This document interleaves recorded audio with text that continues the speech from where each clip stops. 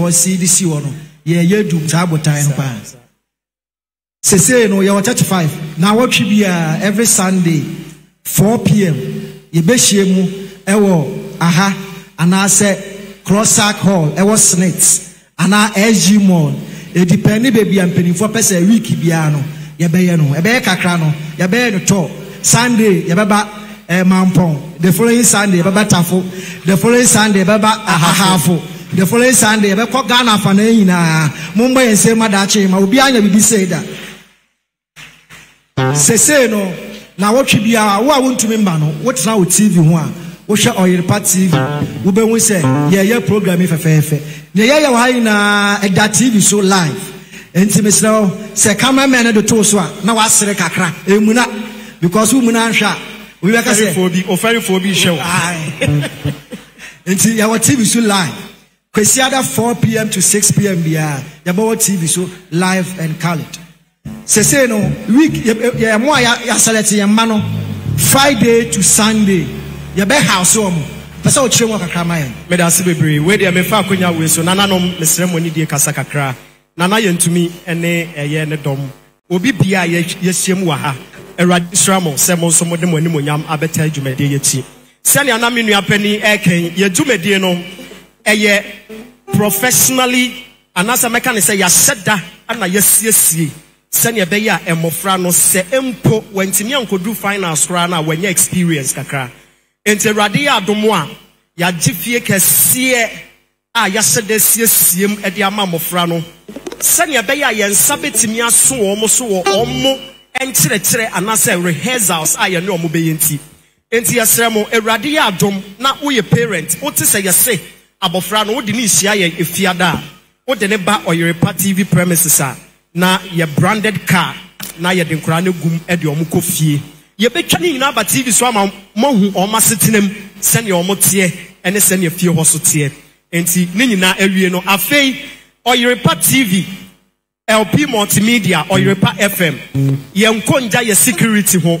enti eye police ankasa na ebe wen kwada no ye mo classic security sane be ya sebe abofra na be die ho no ma me papa wani eni wachi enu nti no omadi diem eni bibia ye be hwe na aye wano megidi se wo be hwe TV de wo be hu bibia e be koso enti odi vote ne nsensem no so e de betudwa sese no ye was short code Samu TV no china ko ina Musa kwala bia beba presenting itself kakra na afwa na so short code enti mesre samu Musa performance na ye na we vote ama no short code ne be display ni na before answer be free ha ko no short code ni na baba kwala na ba on be introduce some short code no ama mu ina ama hwe abrochi fo ina ba vote enti awofo ne kroma fo any school na kwala no represent no omu vote bi support akwala no na ya hwefo mo wa broche no mo Ghana fa na ehia so e vote bi e ma se wo tiremu a ye short code ne de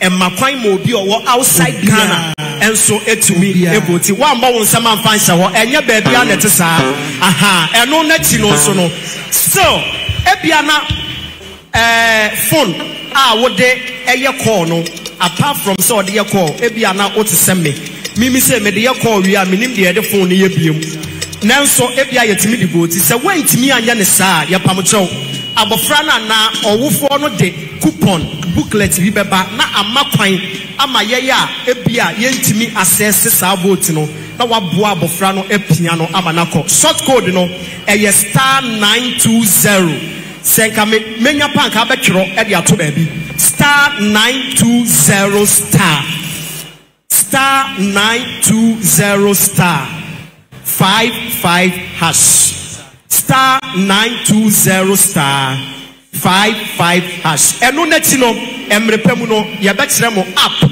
a wo betimi so dia vote wo be hu akwada ne baby oda ore anaso okonanim ewo ana online so utimi san vote enti ye de sese papa e de atokwan se ne be ye mu be ye fine na ayete se obi bo bi sase voting a ye vote ina aside training na e de mankwala no ene honiama no winner de no benya second runner up e de no benya third runner up e de no benya e de no mo ina benya e ya de a questions obi abisa na ye kan se na ebe ya awofo ene Ghana fo ina be hu se Oyerepa ye ka no kre no na ye adwene na ma bebre ba mpanifo aka ne se ye de car kese pa na esi so ama first winner obi obewini bia ye man car ba won sem ho ma ye unim de enti ate sa ne se sabi mpreduasa obeye Daakye hemaa ye hemfo ene hemaa mode moni monyama beta adwuma de ye ti sabe untimi nkopre car ewo abonten na afi wa beye hemaa ewo ye dwumade mu na ye piapia osu da bi o school no wakosi no bebi obekọ bia na ebo ho se ono na ye Daakye hemaa of our time mo me ya moye nsem fan se ho afi enye car no nko because of say omko school ntino books ne niam o sakwala no sua be ma na ye uraba na why successful in life no oyepa be provide ni na ma akwala no na say learning materials abofra no ebenya ni na aka ho because oko school second runner up obeya that will be first runner up winner and ebenya car first runner up benya 20,000 Ghana cedis any learning materials the obedi second ebenya 200 million. Oh, one more saman so as asami nyamode. The obedi second. Ebenya two yeah second baby a winner a prize. Moncheki. And the obedi second ebenya 200 million and also learning materials as okay. Then third runner obedi third. The obedi second runner up third. Obenya 10,000 Ghana cedis. Onusu benya learning materials. Onusu benya 100 million. Na ya the learning materials asanso akaho. Oh mo amobo monsem no oba bare ne wate. Me sen kwam to wabra boso oba re ne ewo Yesu di mu. Sania. Aside sa na ma we na so na wo hwe oyepa ye programs ye presenters especially a man no so na mo odwo mo ni omo ye ahemafo hwe anansiko madam counselor Washa Antina, a Sedua, a coach, Washa Emma, or more or your power radio, and your part TV, and Omina, Esu, Tisahema Pepe. And see a man, Tom Kalana, Omobayasa, Venus Nina, okay, Muswina Bayasa, Ompepe. Okay, me part of the manager, a kind in arch, say, may bonnet tofa. On said you made the say, yeah, about Frebia, so young a botayentia or Dijumano. Obi crown man, and you cromuno, emperor, when you send or say, or Renia, or court not de. Nenimo nyamono eko boa ama sampre wanyi sene firi ho oyirepa TV oyirepa FM maami container enim penifo ho bia bebo akoda ne chidom na nani soade hunu no etimi abem ye twa manaba ohia kom se pa ohia kom se me da say thank you very much so far I'm saying one so far ache bibia ba biye we be sign that sa pepe na watch bia no ya be adwumadie we ye launching afin kola no e ba display now for the reason why I can say Daakye hemaa no. Okay. It's if it is a break on 4 p.m. every Sunday. TV. Every Sunday. Every Sunday. We pass with me share. Ana closer. Ana Ejimo. Every 4 p.m. We be announce on radio and TV. All right. Happy Father's Day. Once again. Happy Father's Day. The CEO of LP Multimedia. Oni Mr. Eric Ahin Heford and I may hunu the Anquadano, Daakye hemaa for Libenya. Dear Obedi Kai or Hima Bia Nature Abosia, I was the agent so.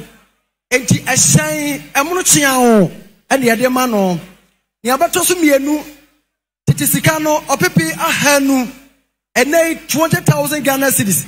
And you make out there a Sabaji Buja. Yabatosumiansa. Also, 10,000 Ghana cedis. Titisicano, or Pepe Waha, 100 million. Wow! And other learning materials are Yadebaka home. Yadomasi, Yamisha, Papa. And Chebebre, Yabako commercial break. Namuntie, Yako commercial break, Emuno. Yabasatiha, Ama, Daakye hemaa phone in ba stage so. Dafe, Nanano Baka home. Near official launch, you know. We are. That is a meme the media number we are yet. Now me hand over. I'm the next person. But more here TV no. Ye kwako tonkra. Ye kwe no. Ye nwa babi waha. Mba kai LP Multimedia. Almost season 1. Aya Born Stars. Ono ena odi enkunim wom. Uko TV3. Amo talented case no. Season 14. Na osaya champion ewo ho. Etiako commercial break here. Your first and workers here, Ensia, Kimojis, Banner. Now on fire, Raps and Emrayan. Kimojis, Banner. Daakye,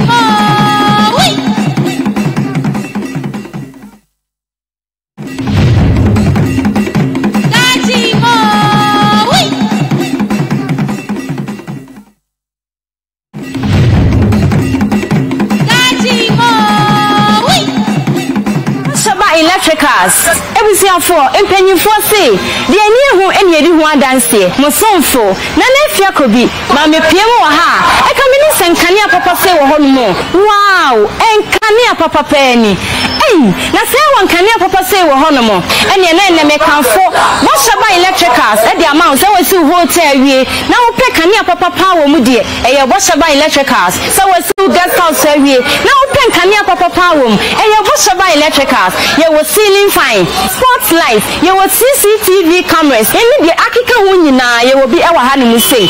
You may be a wood dear, a fine cania ho dear, make come for Boshaba electricals at the amount say, baby, I will piano, bra, yet one dear, at the phone boko, who were chicha, and money now at Jane, ye hear me so near the drink it's at home, ye be money, but packaging the kama, near the Amanu baby, I will be a Boshaba electricals, ye were a Hall-Kumasi, I hadn't say any war, freezes honomona. Me chere maternity sorry down ye no mo enebo ho enti amane nya nkwan tentene baby a wo bia fa numbers na etwa bi wo screen ase no na frɛ ye mo shaba electricals enkane apapa omo fie ene ha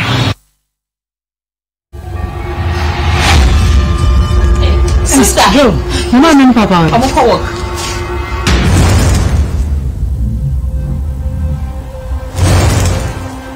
womo ko hwe nipa ni Mommy, Papa. Me bana saying. Faith, homeopathic for. Omo clinic ada romantic and dem stroke no. Eko no. Eno na ama me dua ko ma no. Eko. Se wo hu ade yi. Wo ade mi snapper ne nyina. Ah, utimi snapper ne. Snapper ne. Hey! Na bisu me na mo ha me ho ko pe Chinese take the abra mo use. Any other beko. Me ankasa na do mo ko Faith Homeopathic Clinic. Da ko so de omo say yare biebi. Na se ba ma wo sam yi. Ene me kuna arthritis ya me de come meet ni asa ma. Awosam de omo tenete. Ene akoho. Eju ene wa ya me bone. Monye me Me nya osa 2 years ago. The bra me Faith Homeopathic Clinic and come me call hono. And menya yarisa ye wo Kumasi ahema kokoben Santasi Road meche Obuasi Road Accra ye di edwuma takrade ye di edwuma sanso na wopie mu obogo sonso a ye di edwuma wo Faith Homeopathic Clinic your last stop to your disease.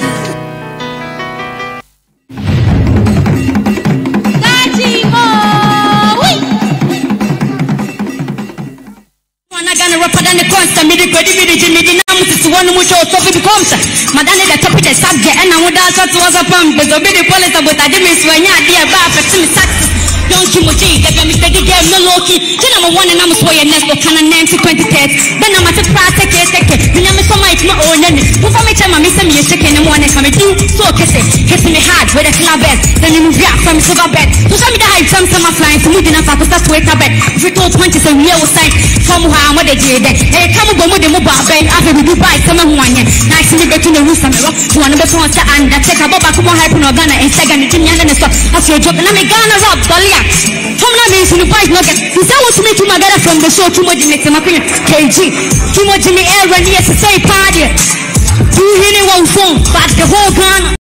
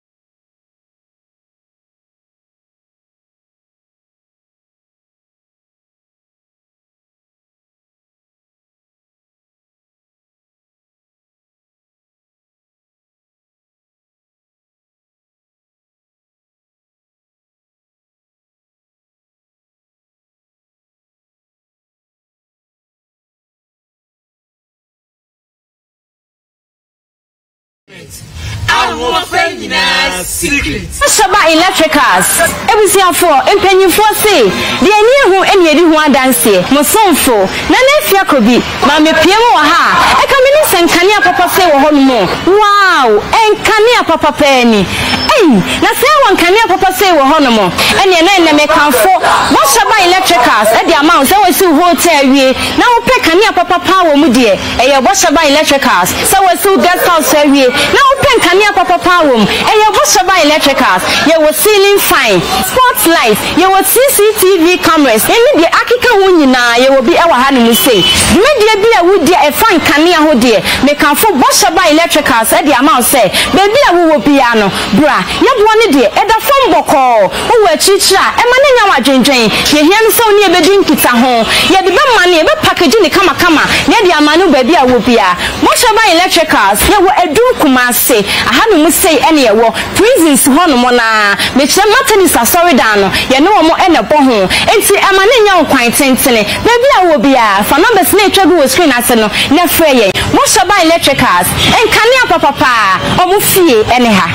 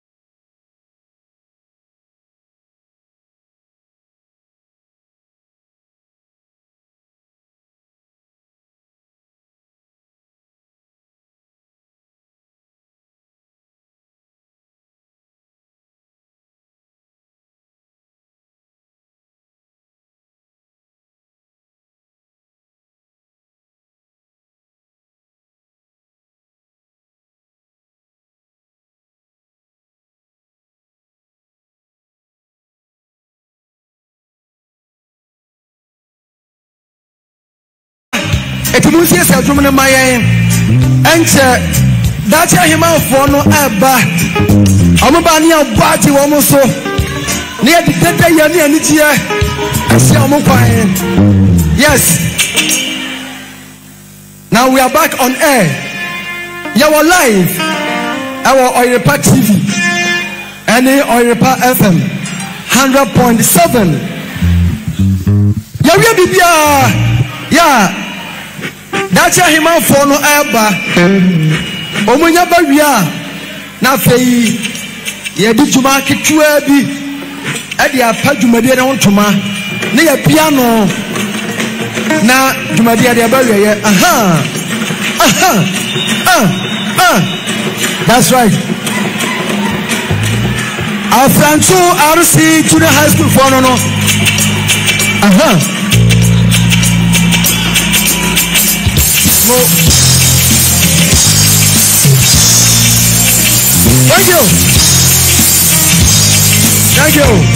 Thank you. Yadikete energy omutata edu babia band no so babam, but for now purely amamre etiquette Afranto RC Junior High School and you on Sano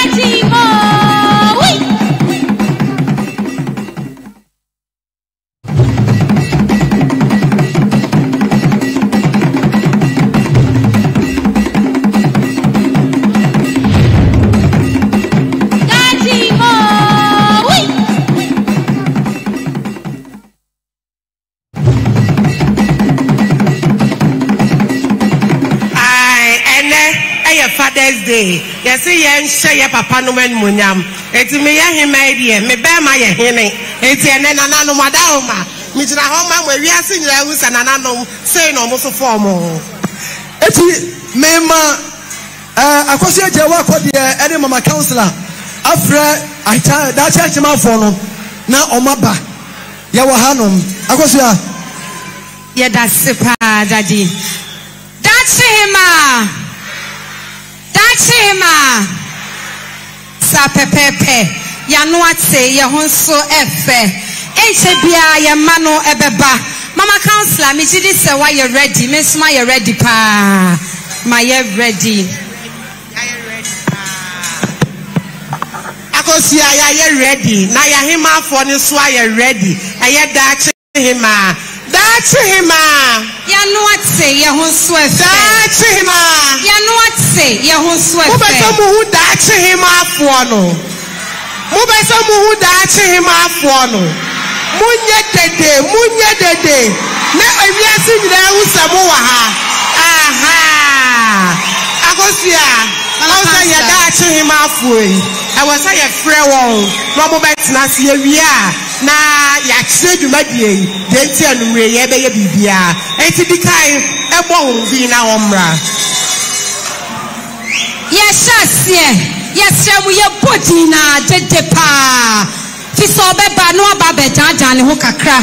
No atena se. Enti dede no yesra mu na mo bonsem. E ya mo amunti ene mo ba be hia mu e wa ha se. Ye nhyai ho no. Mr. DJ Sharp, that's him and your Novato Somaye. Yes, sir. DJ did to Solo, yeah, Mamma and Baba. I'm not much from Maconia. Yeah. That's him halfway.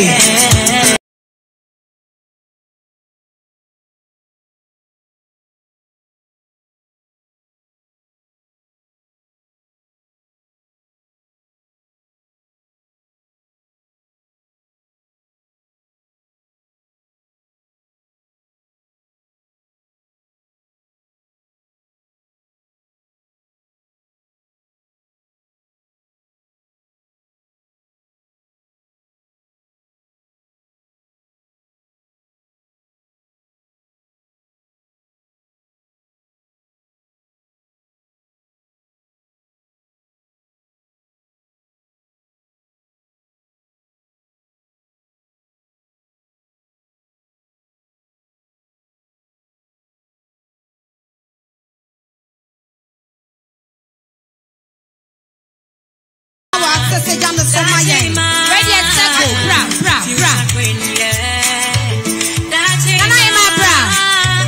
Nana hima no. Royal Montessori School.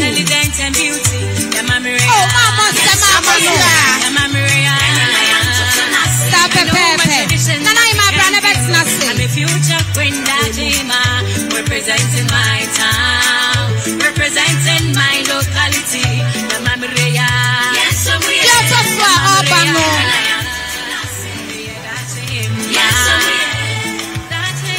Sumienu Obano, Nijino Eye Benedicta, Jifa Dostase, Ni stage name no Eye Jifa, Oko School, Ewo Passion International School, Ewo Asakore Mampo. Yen father than Sabosian and I am a brow obey. Jifa, Benedicta, Jifa Dostase. Benedicta, Jifa Dostase. Benedicta, Jifa Dostase, Ni stage name no Eye Jifa.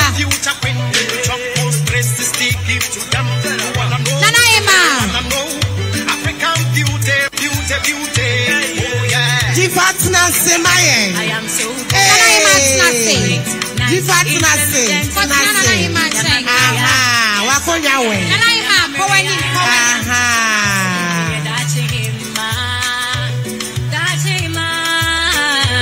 future queen, yes.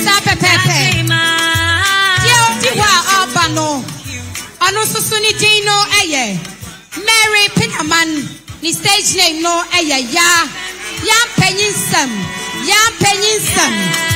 Our Pinnacle International School. Our Afrancho Crobble. And a school, Nana hema preko peno my tradition African. I'm the future queen. Representing my town, representing my locality. That's hema. Cute, great, nice, intelligent. Prempeh. Yamamiria. Yes.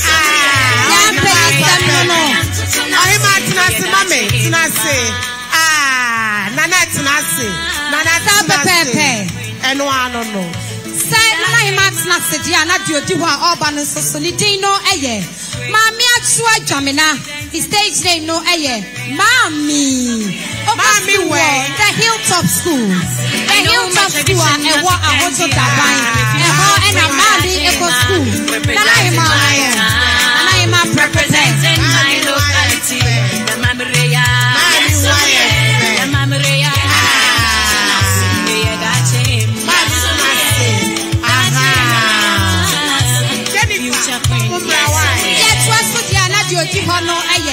Blessed Mariam Otri and the stage name no Nana Chimai. Blessed no Yodi Honso so blessed no Yodi Nana Yansan and the stage name no Nanaya.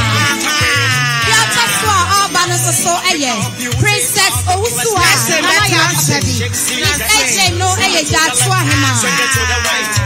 Yataswa Albano Michelle Ejay Foko. The stage name no Yaku Kujufo. Dia babyom Mary of Saibuama.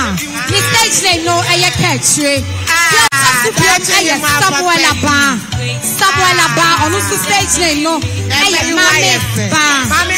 Dia Tasubiom Roger Ekiasewa on the stage name no Depa. Dia Diko Balance so Nidino Tufie upon Sabo Swani stage name no Tufie Papa B. Jodi Denise Abrefikoto on the stage name Abrefikoto. Jotibio Rakia Hamisu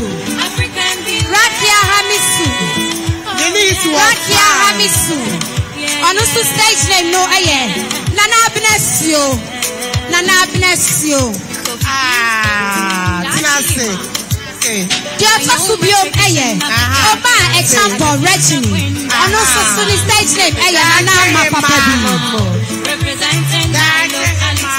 I am so Nanuate, no one's welfare. Also Vanessa. Also stage name no plastic pa. Wow. Diodiba Alban and Sosonino Yamesam for you are pedita. Also stage name no Yamesam. Diota Subium. Also so Owusu Guatama Reta. Owusu Guatama Reta. The stage name no Guatama Papa B. Diota Subium Davida Owusua appear the stage name no Nana Mami. Diotipa Opa Nana Kiama Kwan stage name no Diotiwa Opa so Sandrika Obe Safua Kantaka the stage name no Safua. Diota Subium no Fidal Washan San stage name no Fidal. Diotipa Opa no Rabna Echabo Bia the stage name no Rabna. Diota Subium Nidino Victoria Chebi the stage name no Inkunim. Diota Subium Ama Abuajua the stage name no Ama. Diotiho Jacqueline Owusua and the stage name Owusua. Diota Subium Angel Echampo and the stage name no Sapoma. Diotiso adorable Akosia Insurance the stage name no Akosia. Odeshieba no. Diotiko Kayla Prempeh. Onusudino Rajua the stage name no. Jessica Nanaso onusu stage name no Nanaso. Diotiko Biom Felicia Edusai the stage name no Shiawu Deshie. Diodiso Fatsi Ali Seidu and Maruk onusu stage name no Analem. Diota Subiom Esiama Josephina Nidino the stage name no Fuja Dari Fojano no. Diodiko Oba Gracelyn Akosia Boatswa, stage name no Akosia Boatswa. Dio Chakswa Oba no Nidino Christabel Chima, the stage name no Nanekia Atre. Mama Kansa Ahema Nini. That's him up for you. That's him up for you. Ahema Papebi.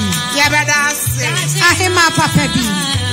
Future queen, that's him. I am so good, cute, great, nice, intelligent, and beauty. CJ, Mr. I'm a future queen, that's him. Representing my time. DJ, I better was say, Miss Ramo, Minianuma, Moa Mefaha, move free a home my wife. Move free a baby Amujinana. Yes, so much legend a woman so. A Timmy and TV so. Yes, Ramo.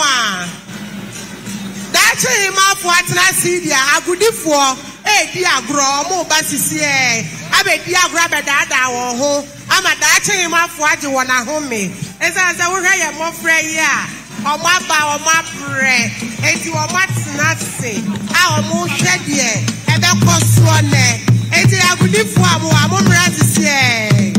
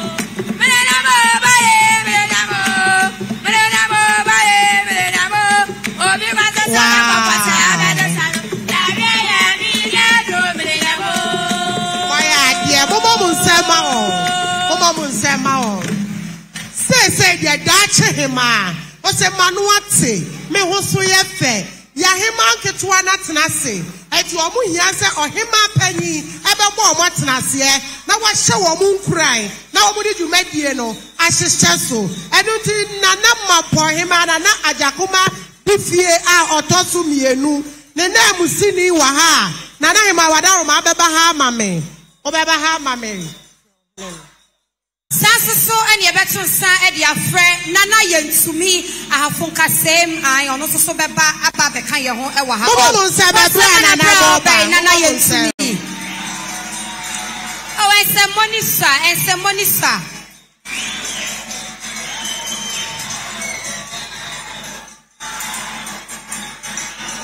Yeah, Nana.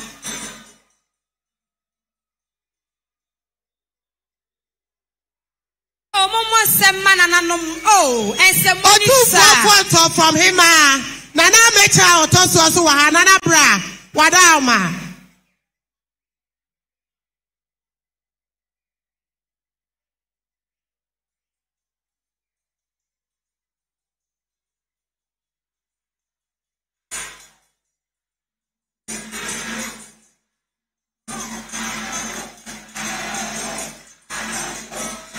Moran was throw. Utibi was a Daakye hemaa for where teacher for. Eti akonyo amu bedie amu throw. Amu beke kawo amu hunde. Nananom ya mama kwaba. Nananom ya besremo. Ya mama ya amu sa wo ya de amu be chiachia mo. E wo mahimfie. Enene da amu be ye bibia ama wiase nyina ehu ne e wo mutimi ye. Ya besa mushe wo nkura ye bra wo matena wo makonwa so yi wode mo nsabo wo na betire no mo hu sampa mo sunsum eta wo machi na dwumadie bi obo bedi wa ha bia so mama wo nkwan etina na no ye da ne kasemu na mamo yo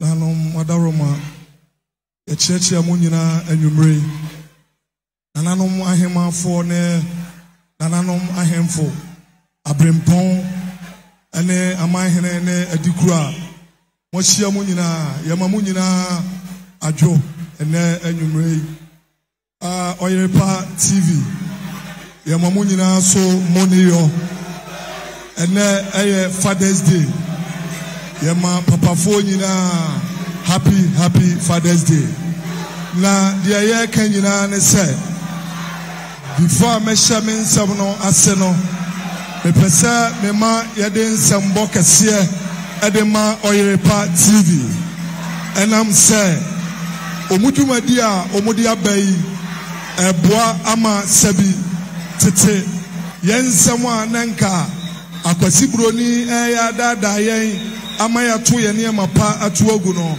ene omoboa yen ama ya sa apagya ni nyina ama Ghana man ya mofra ene mpanyifo nyina hunu say asante obika Ghana man obi kire na amaye hunu yen amamra ene ya mane ya yedete yaman mu ha ejina sa kwan so na ya ka kire ya mofra ne se ene wo hwe nananom ne ahemafo a omapie ha obia obibiyo nenso enam dwumadie nti obia gyaide wo ye bia ana waba baye no ye beta mochi ni ahye mu nkuran se yamu ye bia no mubenya akukuduro na motimi aye ne ye mamu mfa ne se dwumadi a ye di eya agro ne ye di eye dwumadi a eboa a afoforo so wo fi a omo anya akwanya ne bi ama ha ene omo ba be hwemo no omo sua edi ebesere se munyina mo ba keka mo ho na modaroma de ekoso bia no motimi de wo mumu no motimi ayi apie na afoforo so anya bi asua yede munyina mo se onyame enhyira mo ba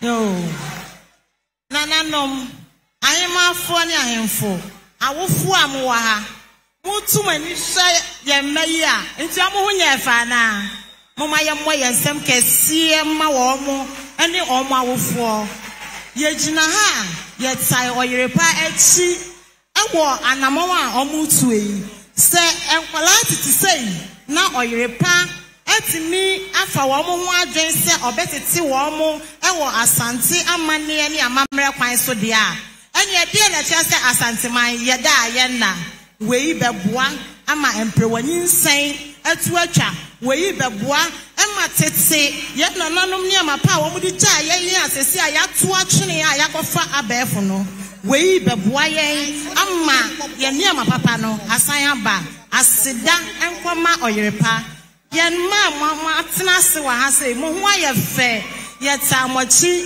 munya akukuduro na momfanye se mo antimi anwie so a onyame wo ho mo nsanye biem na ne a eye no amoye no minim se onyame so be hira mo ye da mo nyina ase ana no mansa da wo be ko no momfa nkura na chi na momfa mo nsa mo betire na mo hu sampa ma hye wo ma ama mo bedi dwumadie akwara bia momfa mo nsa mo na chi momfa mo nsa mo nkura na chi Obuza masha wonde.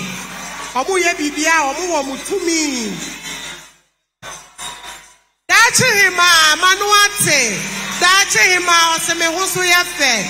Mesramo dede ne nkwafo mo maye. Dede ne nkwafo maye. Mo amoma morano.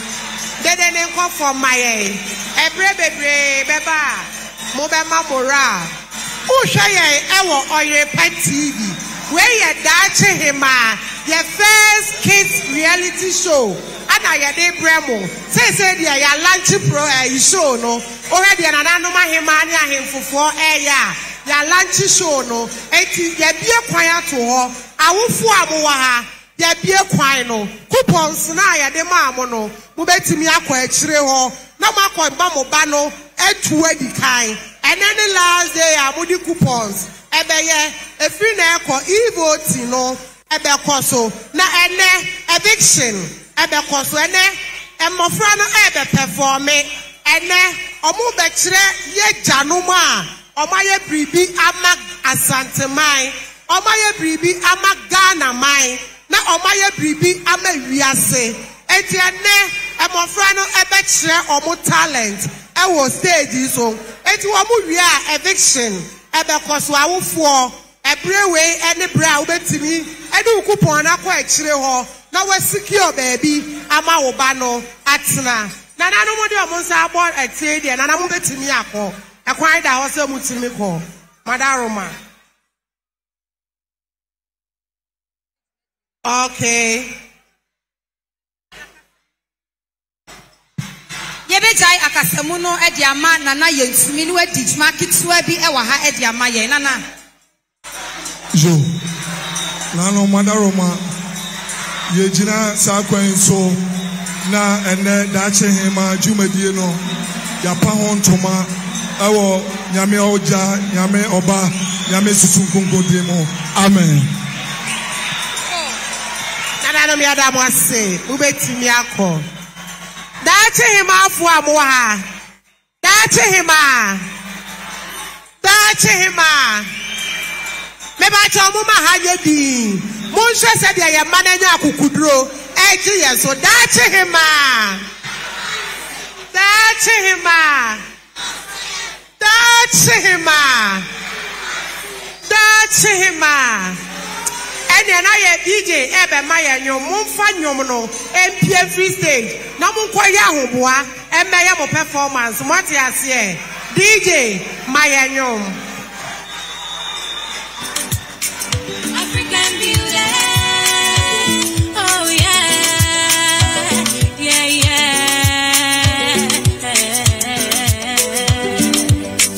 Kobe B's beat. Daakye hema. I know my tradition, African beauty. I'm a future queen, Daakye hema, representing my town, representing my locality. I am so bold, cute, great, nice, intelligent and beauty. Yamamireya, yes, so we are. Yamamireya, and I am Tutunasi. Yeah, Daakye hema, Daakye hema, future queen, yeah, Daakye hema. So bold, cute, great, nice, intelligent and beauty. Yamamireya, yes, so we are. Yamamireya, I know my tradition, African beauty. I'm a future queen, Daakye hema, representing my town, representing my locality. Yamamireya,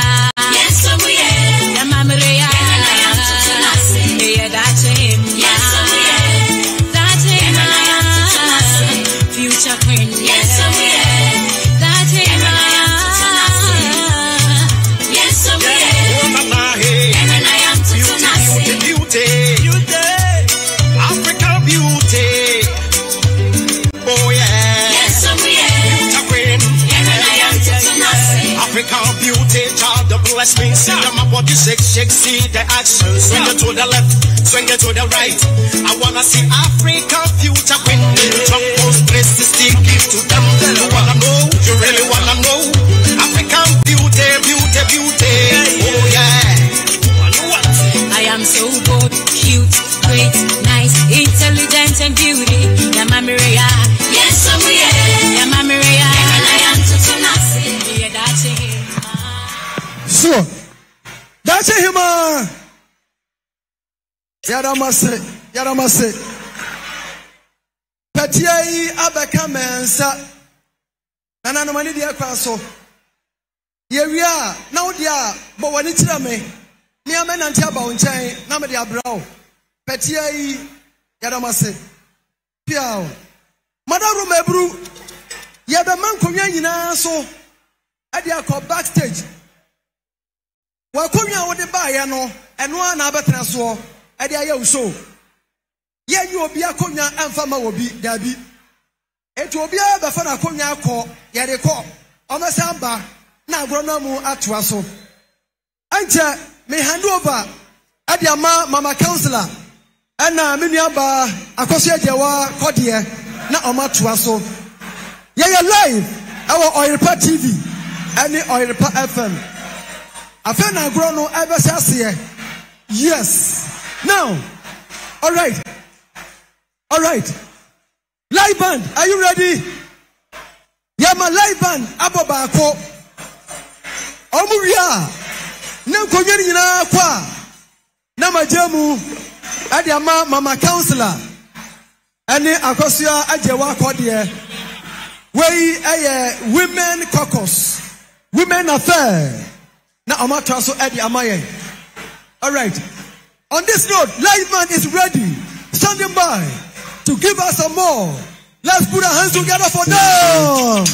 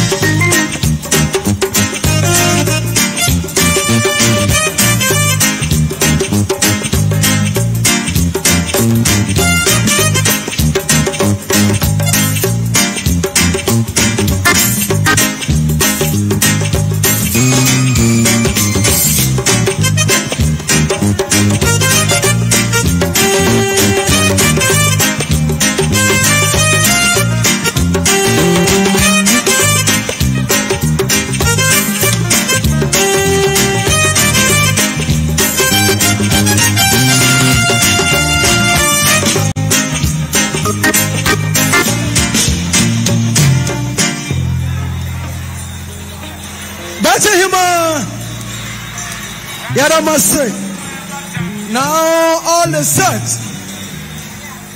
The youngest one is a Fedi Kano, Yadiabaria, official launch, Yaria, Afena Agronamu, Ebesasia.